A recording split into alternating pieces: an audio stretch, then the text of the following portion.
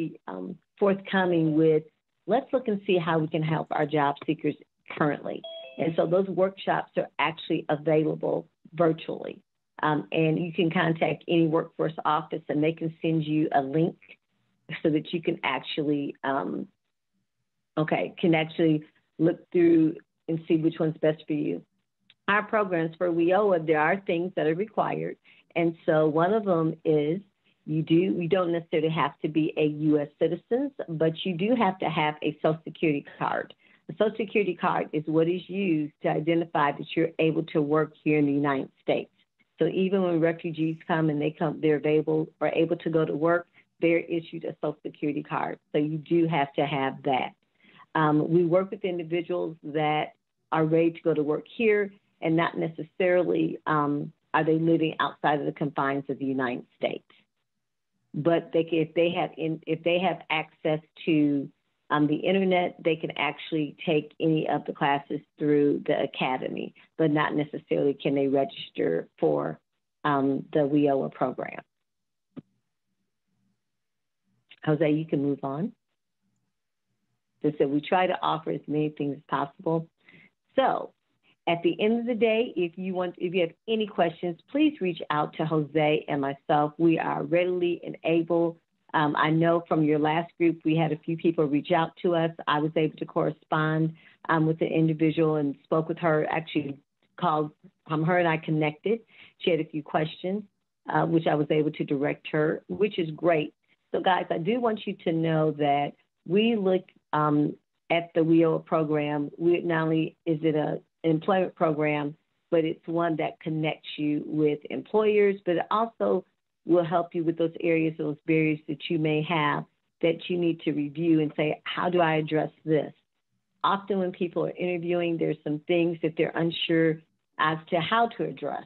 And depending upon the various level, what position you're in, as a project manager, or if you've gotten your PMP certification and you don't have this experience, or you're not really sure what direction to take it in, we do have the opportunity to work with you and to talk with you and to be able to look and see how we can assist you and provide you with some guidance.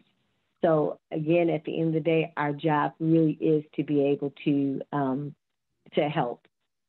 And so, yes, I see I'm going to address programs or questions in the chat right now. So I do see, do we have programs that work with individuals who are older?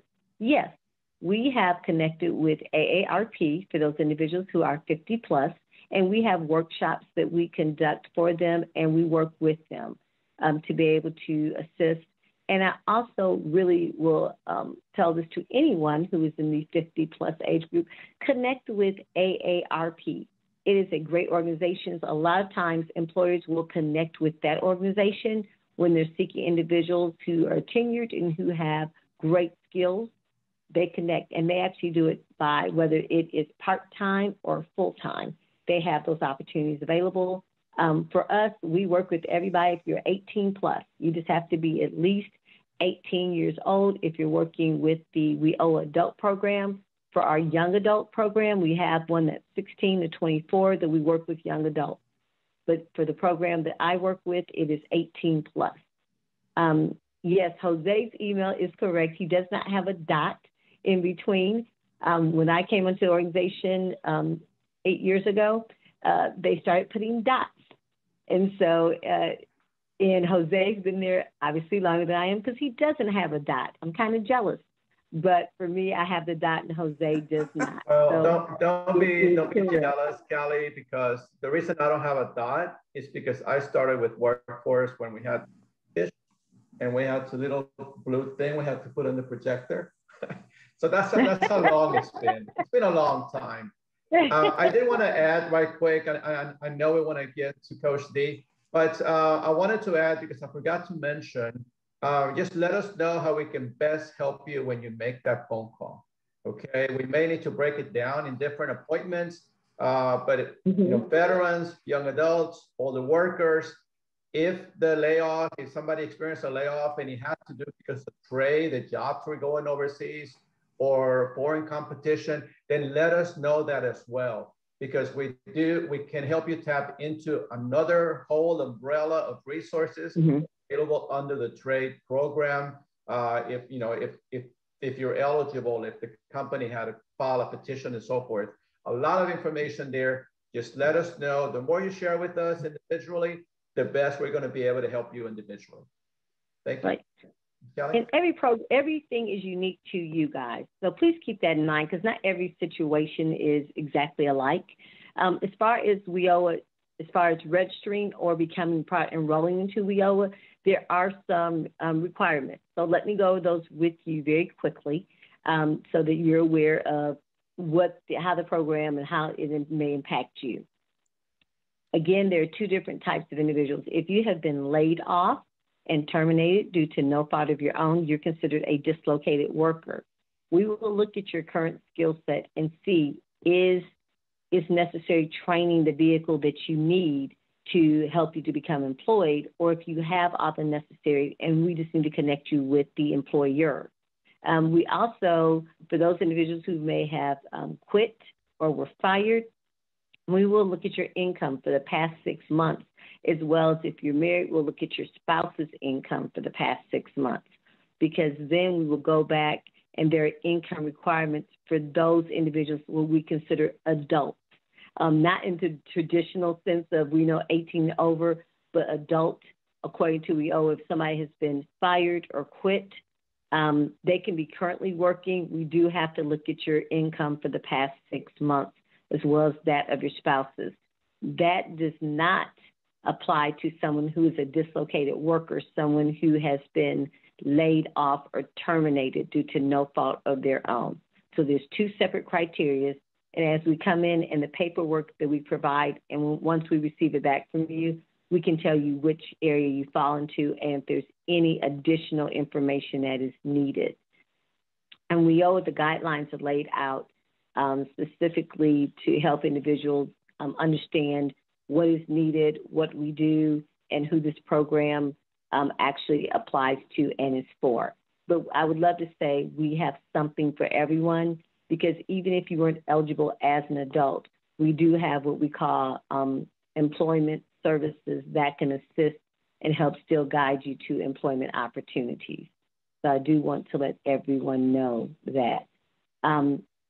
So recent college graduates, they're not considered dislocated workers, but they could be eligible for what we consider our adult program or our young adult program, which means they graduated college and they're not working, they don't have any employment, they're 18 plus years older. We don't look, if they're living at home with their parents or if they're living on their own, we do not look at their parents' income. They are their own individual. If they're married, we would look at their spouse's income. If they're not married, then they would be considered a family of one, and that's how we would work with them. So they may fit into either our young adult program or they may fit the eligibility requirements for the adult program. So I hope that answers that question. Are there any others? I want to make sure that we have done everything possible and answered all of your questions. I don't want anybody to walk away with any additional questions. If you do have them and you want to contact both myself and Jose, please note our information is on the screen, and we are readily and available to speak with you about Workforce Solutions Greater Dallas, the WIOA program, or any opportunities that we have to put you back to work. Thank you guys so much for your time this morning, and you're going to have a phenomenal opportunity to learn some additional things from Coach D. Your rebranding, which I can't tell you, connecting that with what you learned today about WIOA is just a win-win situation. So thank you so much this morning for your time. I'd love to make sure the one that's going to happen on the 27th, that's our success story. I'm excited about hearing. I think I'm going to come in on the 27th just to hear about how wonderful and how great the experience he had in regards to WIOA. So thank you, guys. Have a great one. If you have no more questions for us, please feel free to reach out to us. And we just thank you for giving us the opportunity to share. We always say one of the best kept secrets here in the Metroplex, for letting us share with you. Please share with your friends, your family, and anyone else that you can think of that may need to have this information. Thank you, guys. Kelly, I have one Yes, question ma'am. before you go. I should have asked it a couple of minutes ago. It's okay. You know, with so many companies laying off at this time, and then, you know, how tech companies were sending jobs offshore and so forth. I've been a manager in some of those companies, and of course, they give us information if we have to lay somebody off in our organization. And I was just wondering, do you keep in contact with companies that have these programs going on where they've issued a WARN Act or something, or do they have to reach out to you? No, when a company is doing a layoff, normally they do a warrant with, you just said, a warrant notice to the state. And that's a program that when that happens, Jose will normally reach out to the employer with his wonderful, shining, great personality and tell them about all the services that we offer to the individuals that are going to be impacted. As Jose alluded to earlier, for those individuals whose jobs may have been sent overseas or been impacted through some other area related to foreign trade, we actually have a separate program for that. Right. Called the TAA program. And we are able to, there's a notification because we are provided with a list of individuals that, that are impacted by that, and they usually receive a notification. The other opportunity is someone comes in and says, hey, my work for this company, my job is sent overseas, and it's themselves and a couple of other employees, they can file a petition as well for that particular program to participate in. But we are aware when someone does, Jose gets notifications every day. He forwards them to me. So that helps us to be aware of what's coming down the pipeline, who we can help. And what's interesting, sometimes the company may be in Dallas, but many of the people who are going to be impacted may be outside of Dallas County. They may be in other counties, so they may be approached by other workforce areas, because they'll work specifically with the one in their county, not necessarily where the employer is unless they live in that county. And Jose may have something to add to that as well. Okay, thank you. No, I mean, that covers it, but we do outreach every employer that we know may be experiencing a layoff, whether or not they filed a WARN notice. So if we know about it from someone that's walked in at the workforce center and said they got laid off, or if we hear about it on the media or social media, if we see a drive by, see a store that's going out of business, we reach out to those employers in hopes of connecting and be able to offer specialized services for them.